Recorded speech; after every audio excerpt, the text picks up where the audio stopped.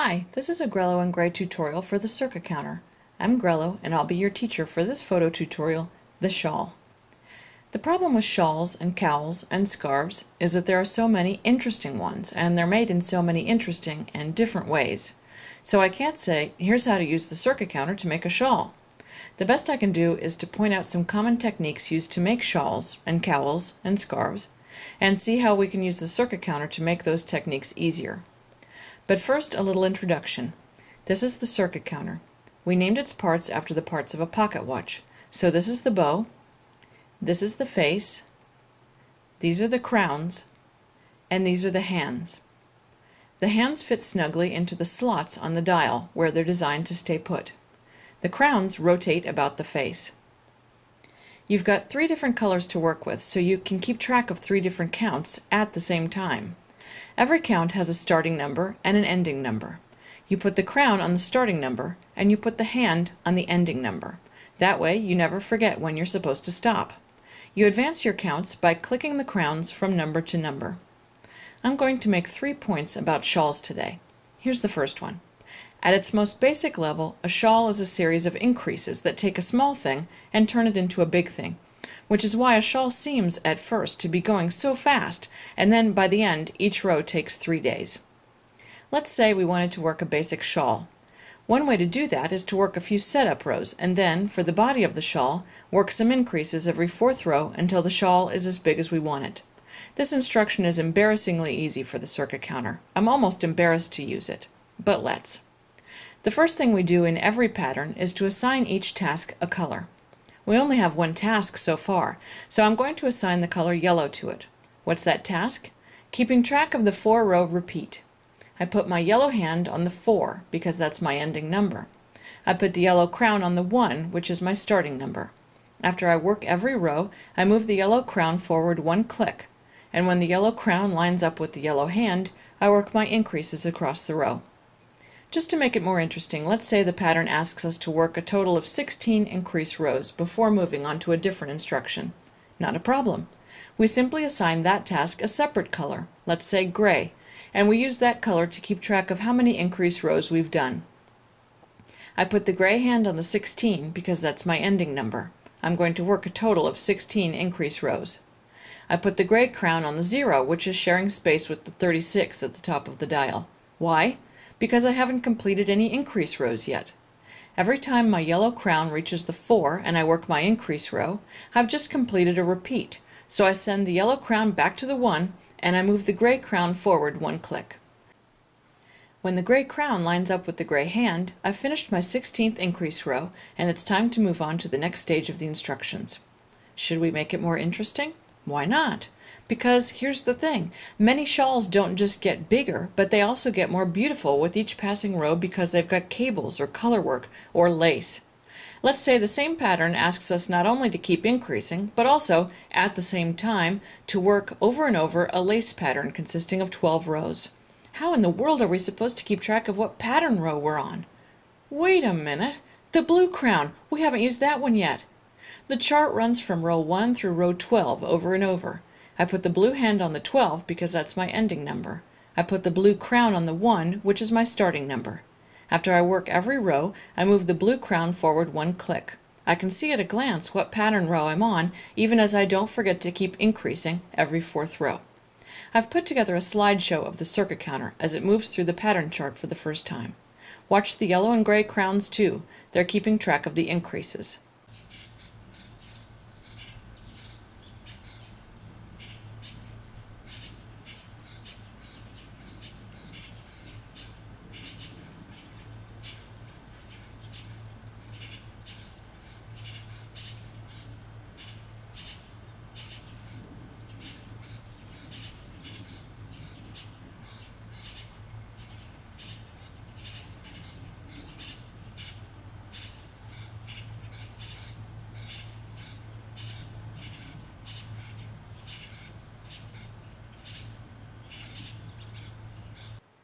Now for my second point.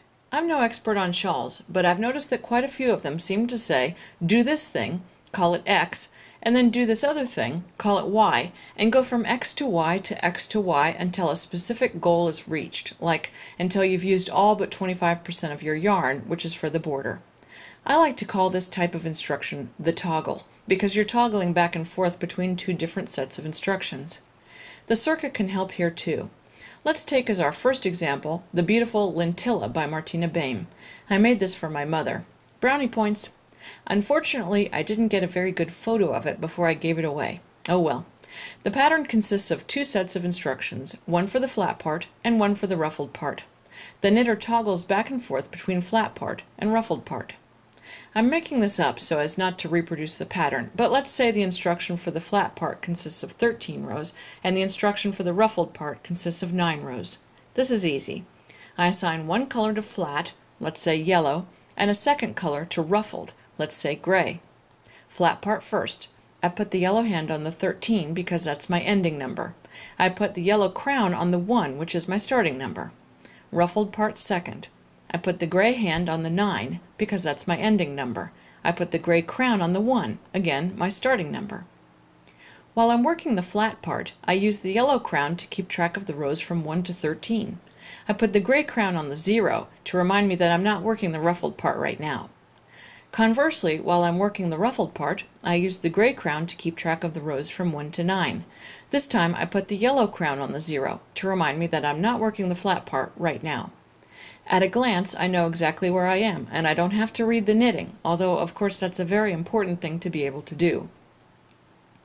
I'm working on the beautiful Catkin now, which is a shawl by Karina Spencer that everybody seems to have made but me. The first, striped part, has a toggle too, the stripes. I'm making mine in Grellow and gray, so this is easy. I use the yellow crown to keep track of the Grellow stripes and the gray crown to keep track of the gray stripes. When I'm working a Grellow stripe, I keep the gray crown on the 0. Conversely, when I'm working a gray stripe, I keep the Grellow crown on the 0, or yellow. This helps me see, at a glance, what row of which stripe I'm working. I don't have to go to the knitting and count rows. Now, this wouldn't be a big deal with these stripes because they're not very wide. If they were any wider, though, I'd have to do some counting before I knew where I was, and I hate that because it interrupts the flow of the knitting. With the Sirka counter, it doesn't matter how wide the stripes are. The Sirka counter keeps track for me. Back to Catkin. I'm knitting away, toggling between my stripes, but at the same time, I'm supposed to do something important every so often. The instructions say how many rows to work between each important something. So making this up again, let's say I have an important something to do on rows 28 and 54. Now that I have my Sirka counter, I rarely care what row I'm on, as with an ordinary row counter, and I don't care this time either, even though the pattern is written in row language. Why don't I care? Because I don't have to. Here's how I do it. I use the blue crown to keep track of the important somethings. For the first one, I put the blue hand on the 28. I advance the blue crown one click after every row, and when the blue crown lines up with the blue hand at 28, I know it's time to do an important something. Now the second important something happens on row 54. Oh no! The Sirka counter stops at 36.